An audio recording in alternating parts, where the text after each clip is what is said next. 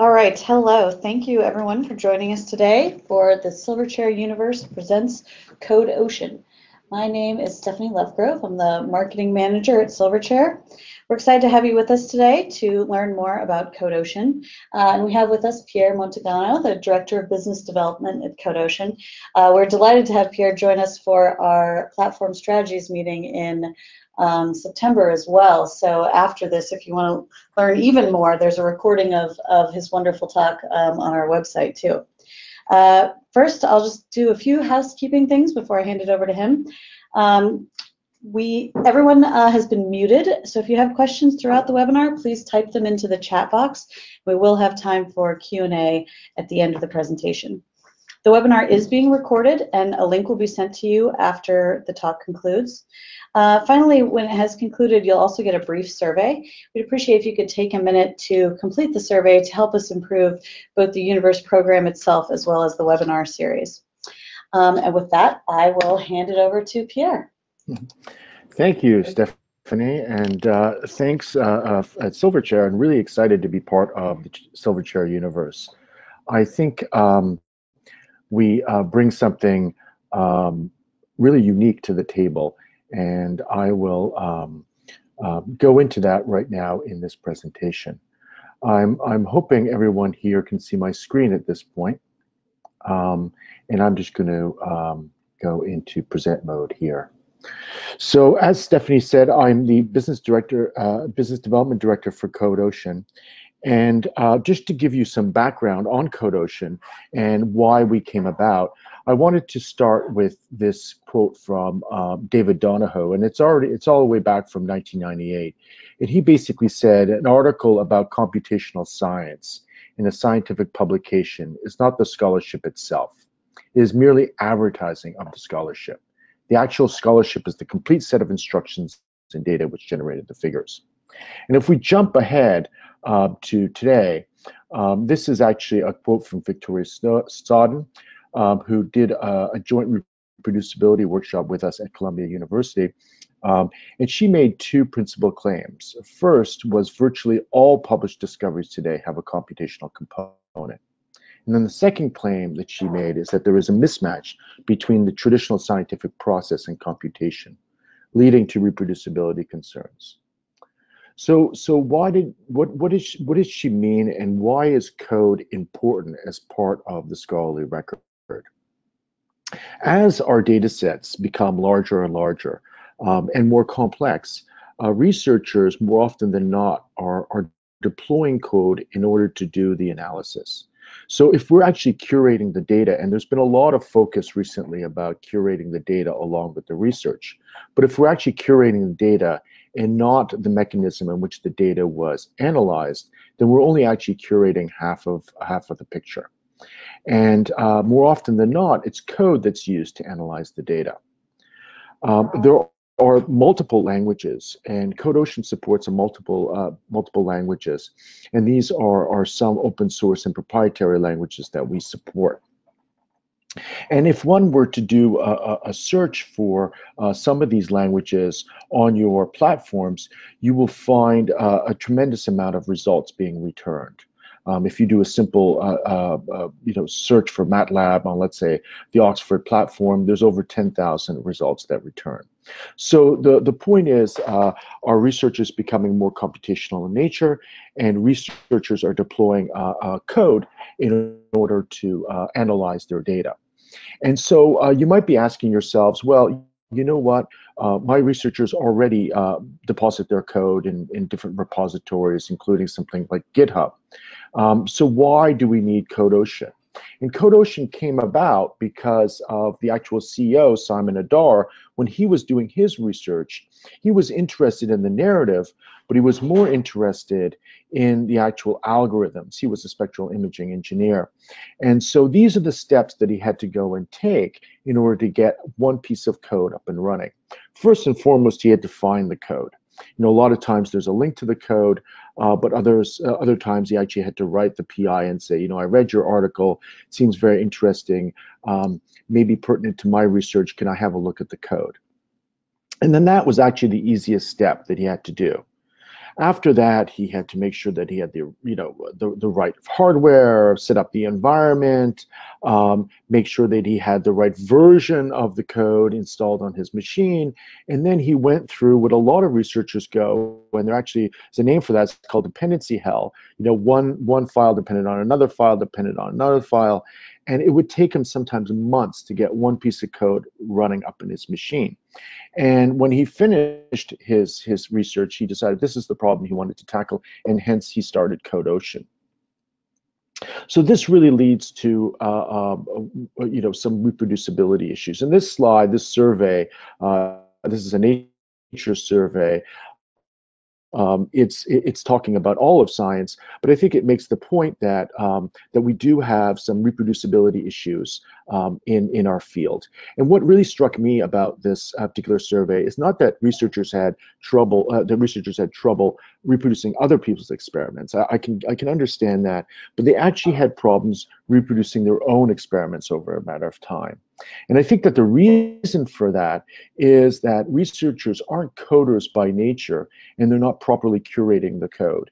And what I mean by that is the right environment, the right version, all the dependencies, and this is really where CodeOcean comes in. So this is an example of the CodeOcean widget, and think of this just like a YouTube widget. You can place this widget in any place, whether it be in a supplemental materials tab within the article, and it includes both the code, the data, and there's that little handy run button in the top right-hand corner that allows anyone to execute the code in real time. So if we bump this out, this is another example of what we call a compute capsule. And a compute capsule is basically a combination of code, data, and environment.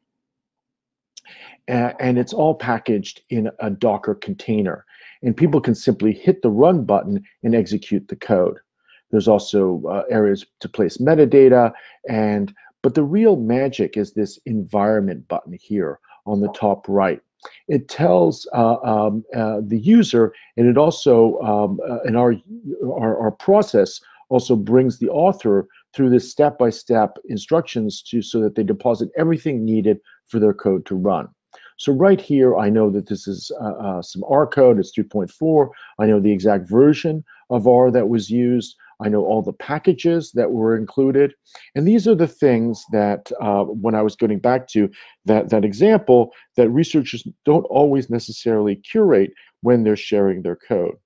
And the CodeOcean UI brings researchers through this process so everything gets curated and it's executable. That's the main thing. The code isn't flat, it's not static. Researchers can hit this run button and they can actually execute the code. If they want, they can bring in new data sets and run the code against their own data sets. They can augment the code. It's an interactive environment in which other researchers can fiddle with the code and experiment with the actual code. And so this tackles both the reproducibility aspect. So at the heart, we're a reproducibility platform, but also it facilitates in reuse of code. So I'm actually going to now jump out and show you that same compute capsule and what it looks like, right? So here are the code files on this side. There's a little run script here. The data is below here. And this data is so large that you would have to download it in order to view it. We can see the environment tab here, right? And there's a run button here, and you can actually execute the code. And when I push this run button, it's actually executing the code in real time, right?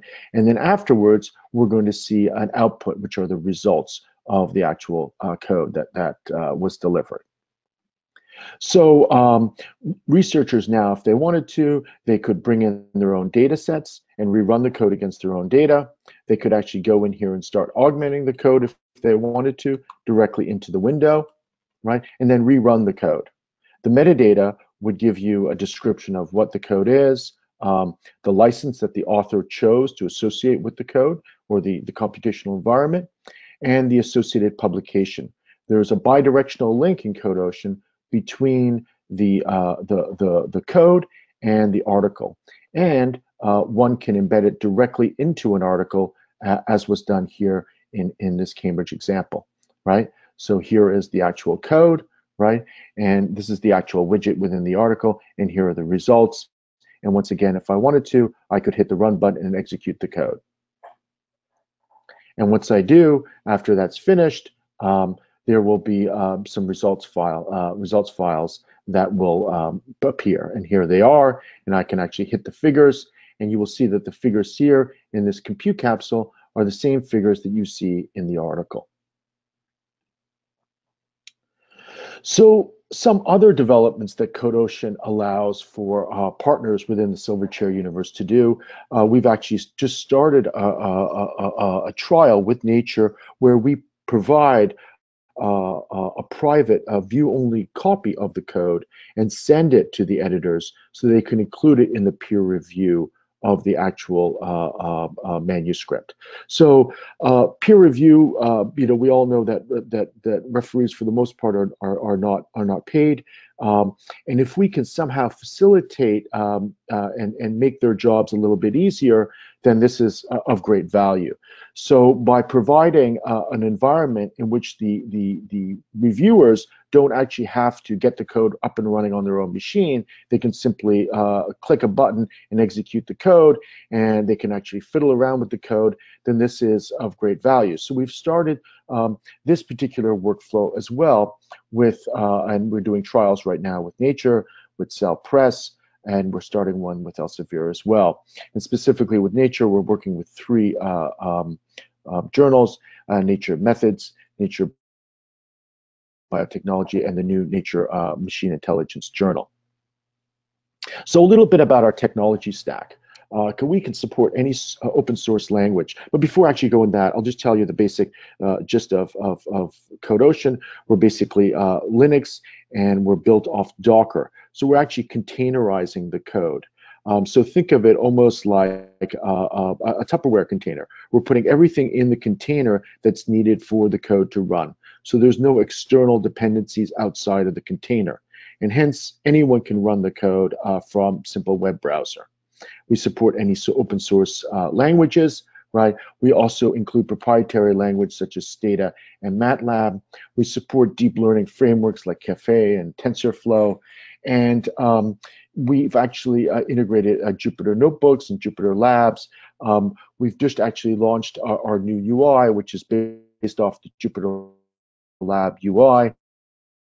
And so we're moving not only from a point of publication platform, but now we're moving more and more into a daily use tool. So researchers could come to a particular article in your journal, they could see the code there, they could open the code window, they could execute the code, and if they wanted to, then they could open an interactive session in a Jupyter Notebook, Jupyter Lab. We're also supporting our Shiny and R as well. And we also have, we leverage AWS for compute. So we have the scalable computing power and storage in AWS. However, that's not part of our technology stack. We could use any cloud service, in that regard. So this is what I was talking about. Now we can launch interactive Jupyter machines, and people can start interacting with the actual code.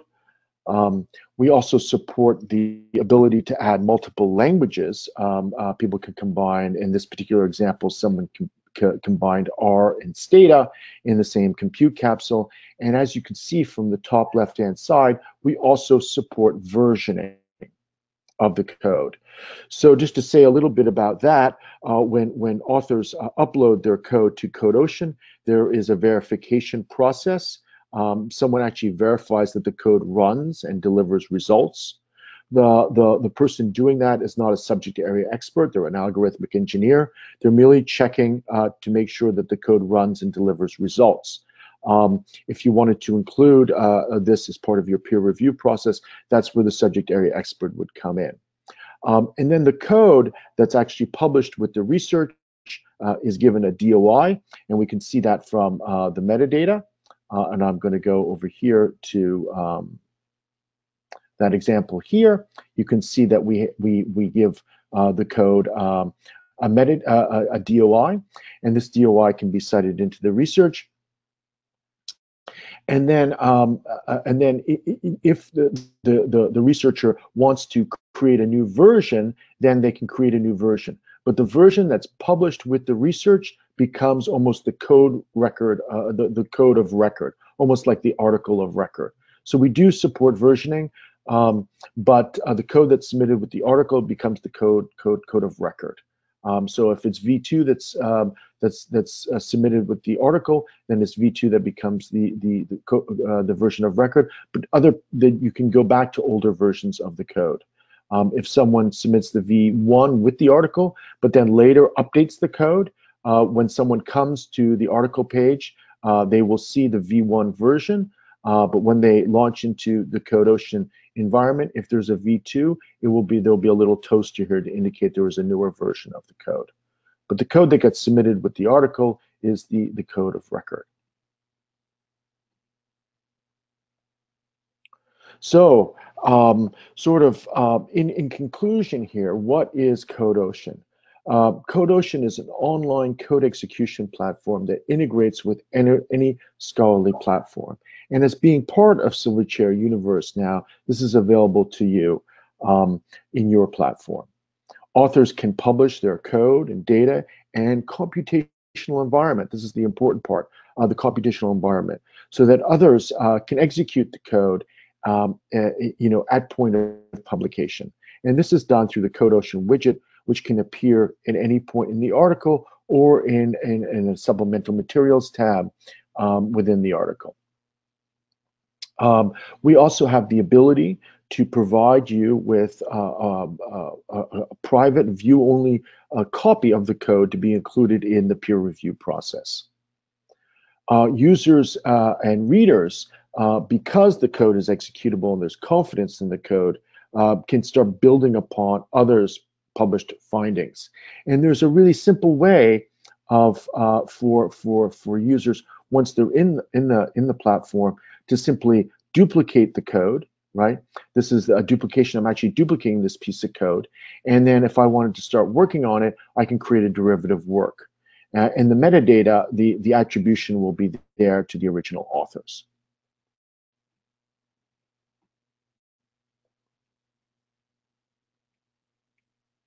Users will get the same computational environment the original author used. So there's no setup, there's no installation. You don't need anything special on your particular machine to access and run the code. And we actually find out that a lot of authors, when they become familiar, and a lot of users, when they become familiar with CodeOcean, they no longer have to hit that run button because they know that they're going to get the same results as the author did. And we're continuing to build upon CodeOcean and provide you with a suite of tools. As I mentioned, right now we have a Jupyter Live machines that you can launch directly from CodeOcean. We've included code versioning. There's a collaboration feature, which I will just show you in right now. Right? If we go back to our duplicated compute capsule that I created, if I want to, I can collaborate with someone. And here I'm going to collaborate someone, and I can give them view rights or edit rights to the code. So the use case here, for the most part, is it ends up a lot of the times that someone on the research teams now, when people are writing articles, there's multiple authors, someone uploads the code, and then a lot of times they will share the code with the team before they hit that publish button.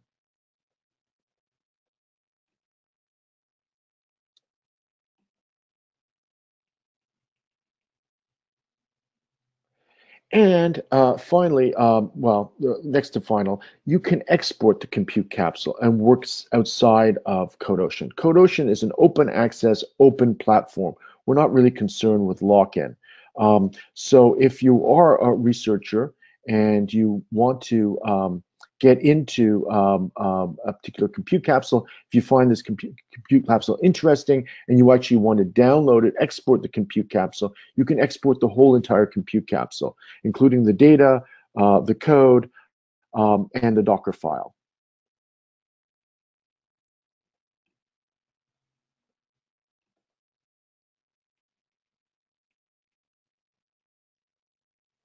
Finally, we publish Compute Capsule. Published Compute Capsules have a minted DOI so that authors not only can get citation for their own work, but they can get a citation directly for their code.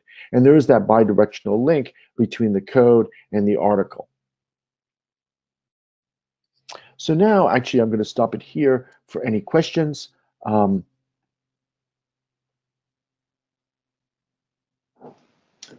Wonderful. Thank you, Pierre. I don't see any questions in the chat box yet, so if anyone has any, please feel free to type those in, and we'll be happy to address those. It's wonderful to see, there's so many use cases, obviously, for researchers, and it does so much to help them. But it's also really interesting. I know this was a discussion during the platform strategies panel, was the value that it adds for publishers as they look to enhance their content in various ways, make it more useful, drive more people to it, that having the actual not only the code, but having the compute abilities itself right there with the article really adds a lot of value. Yeah, absolutely. So far, what's very interesting, if I can share a little bit about how people are interacting with the code. Right now, we have 500 compute capsules published on our platform, and about 99% of them are associated with published research.